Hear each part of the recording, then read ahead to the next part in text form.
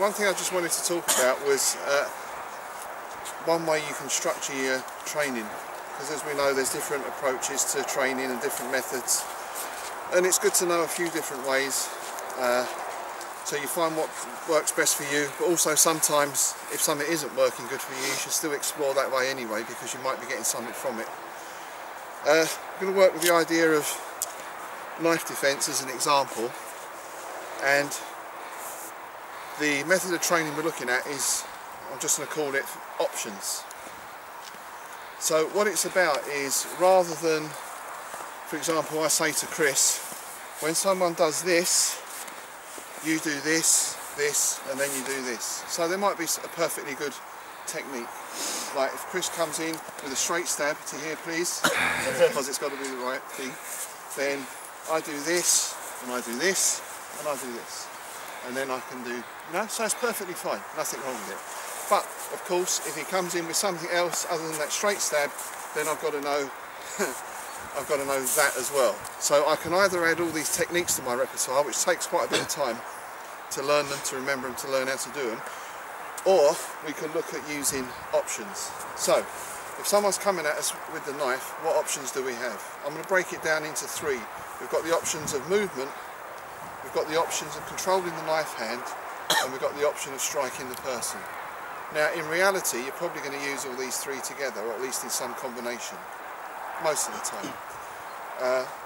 But within each of those options there's also another set of options. So it's a bit like a menu on a computer. You click one thing and then another little sub-menu opens and off you go. The website of pain and suffering. There we go. So for example, movement could be, as soon as I see the knife I run. Got lots of space, I can hide, not a problem. Movement could be simply, I'm trying to move out of the way and maintain a range and a safe distance from them. It could also mean I close in terms of now I can work directly against the person. So if you like, those are my three options of movement: to disengage totally, to maintain a safe distance, or to move in to engage in. So the second one is about controlling the knife hand. So simplest thing, for example, would be this. Now I've got some measure of control over the knife hand. What I can do from there is another set of options, but for now that's it. So it doesn't have to be like this, it could be this way, it could be this, it could be something like this, but I'm getting some sort of control over the knife hand. The third way is I work directly against the person with strikes or kicks. Now that can mean I'm going to smash this hand, boom, I'm going to work directly against the arm. Or it could mean I'm going to move out of the way and then I'm going to work directly against the person. Okay? But as you see, in doing either of those last two, I've got to have the movement anyway. So the movement is always the foundation, because I can try and hit him in the face, but without movement, that's not a, you know, I'm on the losing side there. That's not a good exchange. Bare hand, yeah, I can take one there and I'll take one there, but against the knife, no way. So I've got to have the movement anyway. So that's why we always start with the movement. And what I want you to do, you take the running as way as red, but I want you to work, first of all, to maintain a distance. And you see, you keep moving the whole time. You don't move and stop. You just keep moving. So this is basic stuff for us anyway. But maintain a distance, and then your second one, I want you to, I want you to move in to the person. Okay? Simple as that. Let's go.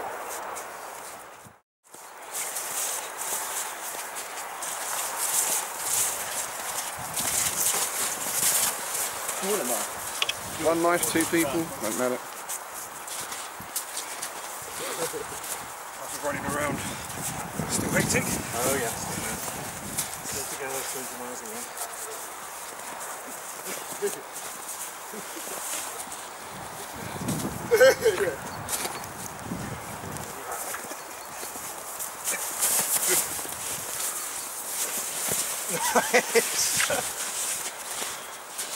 That's good.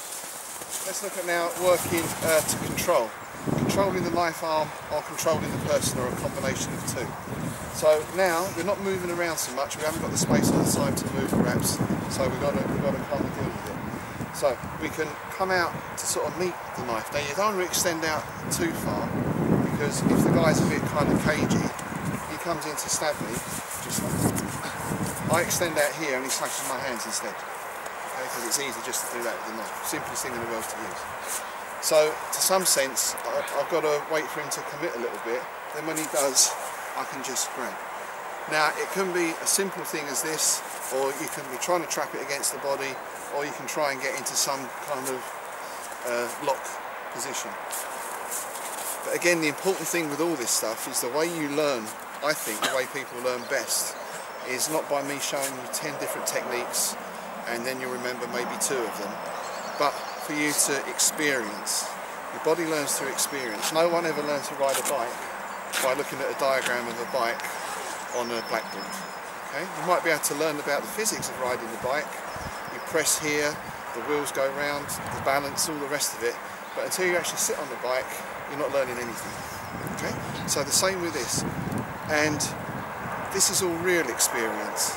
Now, I'm not saying this is real in terms of is trying to stick that in my liver with a lot of intention, because obviously that intention isn't there, but nonetheless, this is a real movement of some description. Okay? So I'm learning to react against a real movement. And in some ways you can break it down to 2 things, the movement of the person and the psychology of the person.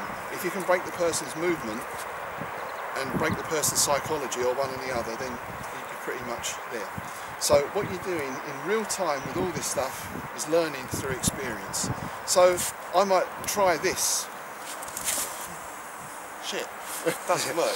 How many times am I going to, unless I'm a bit, you know, whatever, how many times am I going to try that before I get a bit fed up, you know? So I think maybe, oh, that works better instead. Alright, so there's one experience that I've gained. Now from here, what are my options from here?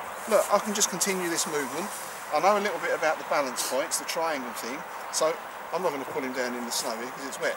But if I yank down on this and step back, boom, then I know it's more than likely going to the floor. So straight away, there's one simple thing I can do here, and I'll just pull him down. So I learned that through experience. So people who show you how to do everything all the time are cheating you of the experience of learning. Okay? They think they're teaching you, but they're not, because this isn't learning. This is learning.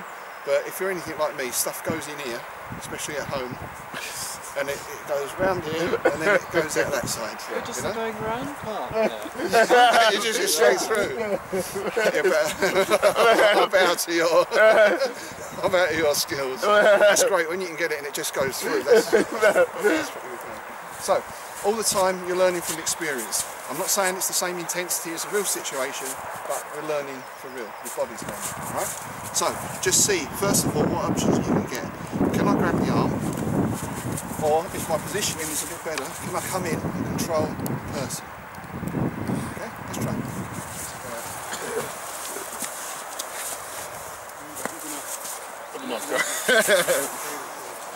I don't know.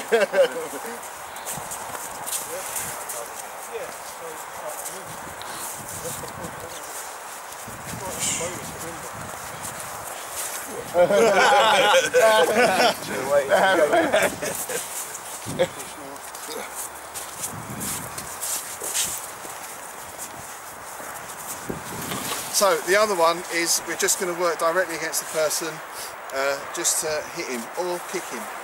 Now I've got boots on, so if I'm particularly articulate with the legs, then I can maybe use the thing either to try and take the knife arm, or to work probably more likely for me directly against his legs.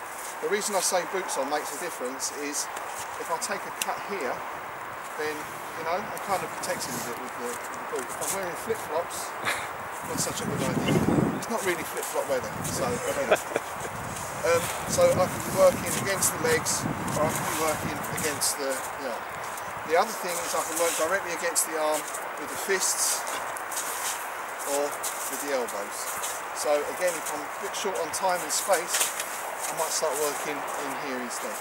And the aim now is just really to take this arm out of the way, take it out of the picture, If I hit him right, hopefully the knife will be dropped as well. But in any event, straight away, I'm positioning myself for a couple of good strikes. Or I almost ignore the knife and I work directly against the person. When I say ignore the knife, I don't mean you just pretend it isn't there. You know, I still want to move out of the way. But in moving, I'm just going to skip.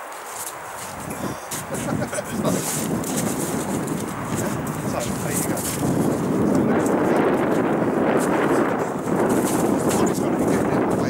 As the body's getting out of the way, the elbows or something else. Okay?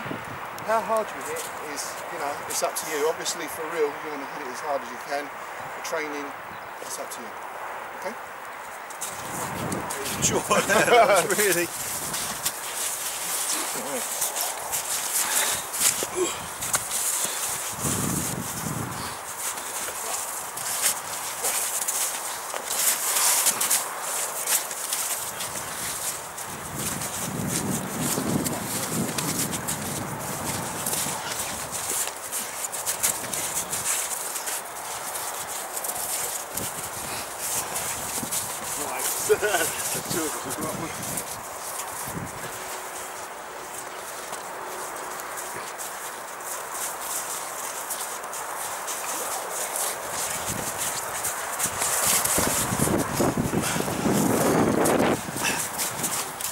So obviously when you're working, you put all that stuff together, and of course you learn to work against different speed, different level of resistance, intensity and everything else.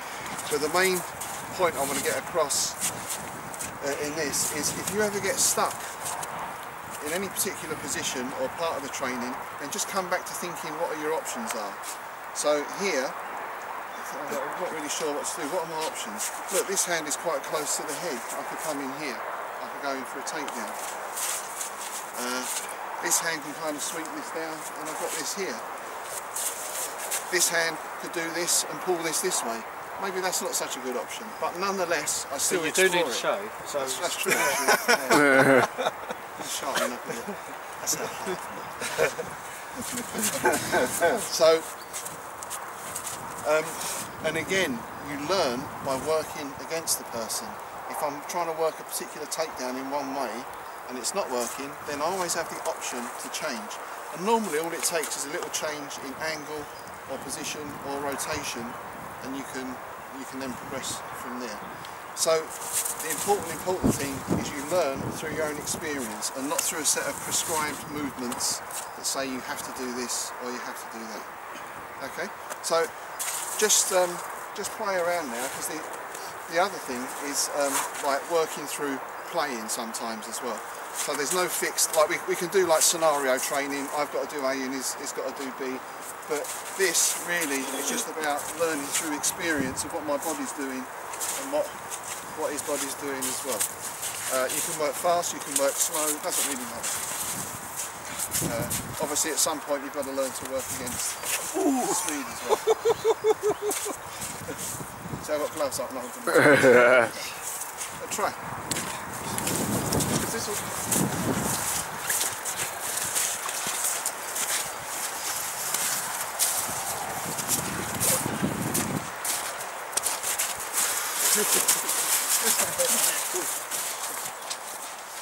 The guy who's coming.